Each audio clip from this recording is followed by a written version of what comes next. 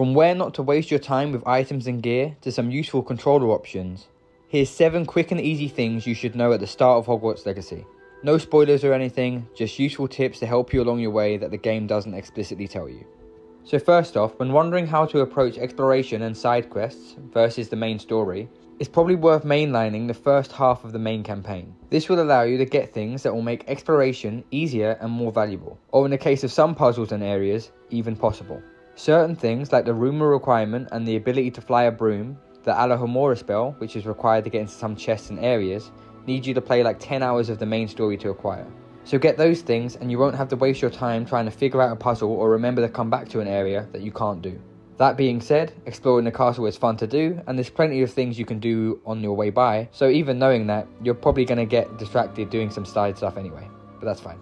As a second point, following on from that, the same goes for spells. You learn many of the spells as some sort of semi-side quest, completing certain prerequisites when you play the game for professors' assignments, unlocking the lessons in which they will teach you the spell. Same story, worth doing ASAP.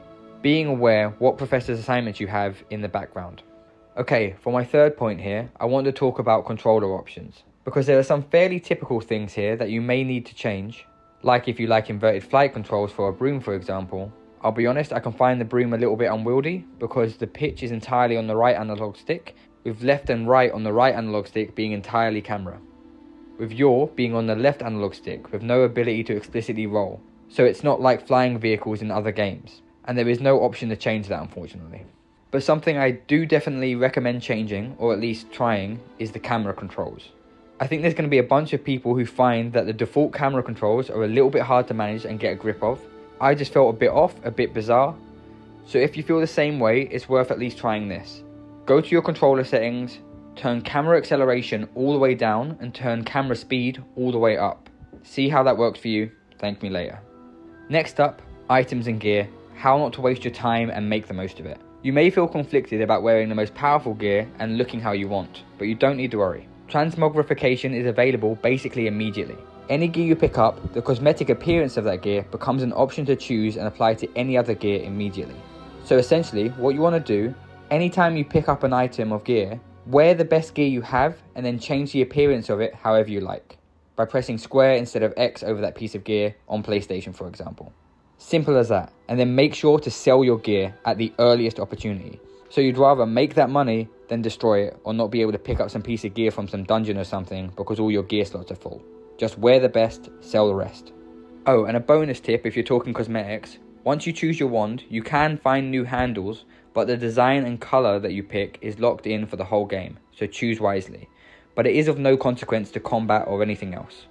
And some of the bonuses you may earn from DLC or linking your Harry Potter fan account will show up only as cosmetic options in the transmog menu, not as items of gear in and of themselves. So if you're struggling to find them, look there. Okay, next we have the Revelio spell. You learn this very early on. It's your ping, your environment scan. It highlights interactive things and can reveal hidden field guide pages for points of interest. But when you use it, if you have a ping, that means it's found something. So if you can't see it, listen out for the sound. It is directional and it will get louder the closer you are, so it can lead you to a hidden point of interest. So now we have a nice little quality of life one which might be fun for exploring. There is a time of day system and certain areas will have completely different vibes based on if it's day or evening. So you may want to explore at different times of day. Now certain missions do require times of day, but the mission start marker will have the ability to wait there. But what I want to tell you that's easy to miss is that you can wait anywhere. If you're in the map, you can see the icon in the bottom there, just click the analog stick and wait the change from day to night, or vice versa. I'm currently making a video comparing common rooms in different areas of the castle in day and night, and that little button proved invaluable. And lastly, a little talk about the consequence of your house choice.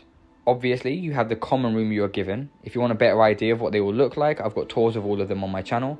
Also, the house colours affect many of the cosmetics in the game, with the accessory colours of those cosmetics linking to your house colours. Each house has 3 5th year NPCs. Now, while you may get a few extra interactions with the NPCs in your own house, you will be able to interact with the others and do their relevant missions regardless of your house choice. But to confirm, you can't enter the common room of other houses. As for the main story, it doesn't seem to have any real effect, but there may be some variation.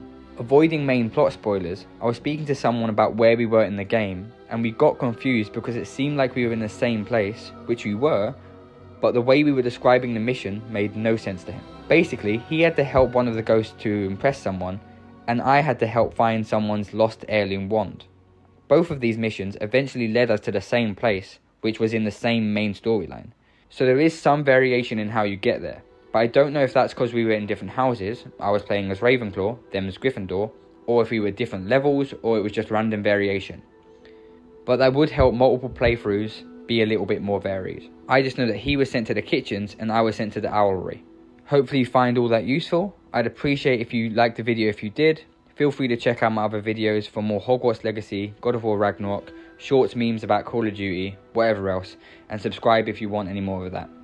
Take care and enjoy Hogwarts. I have tried to say the word owlry like 5 times in this take. Owlry. Owlry. Owlry. Ugh.